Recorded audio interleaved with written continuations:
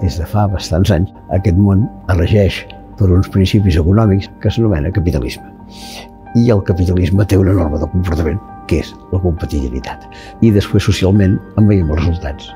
Pobresa, exclusió, marginació. Les retallades tan fortes que hi va haver amb l'excusa de la crisi econòmica de fa ja més d'una dècada, no s'han revertit aquestes retallades. Per tant, això té moltes conseqüències a la gent de peu de carrer, amb tots nosaltres.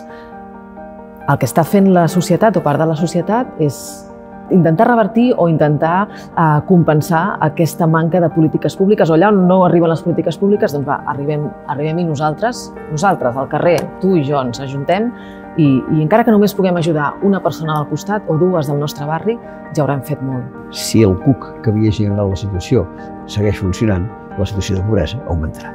Fa l'efecte que també estem tenint un diàleg entre egoisme i solidaritat. És la millor manera de definir-ho, egoisme i solidaritat. Sortim d'aquell sálvese quien pueda que tots coneixem. I si no buscar projectes col·lectius, engranatges de solidaritat que permetin que aleshores se'n pugui sortir d'una manera millor. Crec que té molt a veure aquest en sortir-se'n entre nosaltres amb un comportament molt femení, molt de les dones. Sens dubte, és una de les grans esperances de canvi.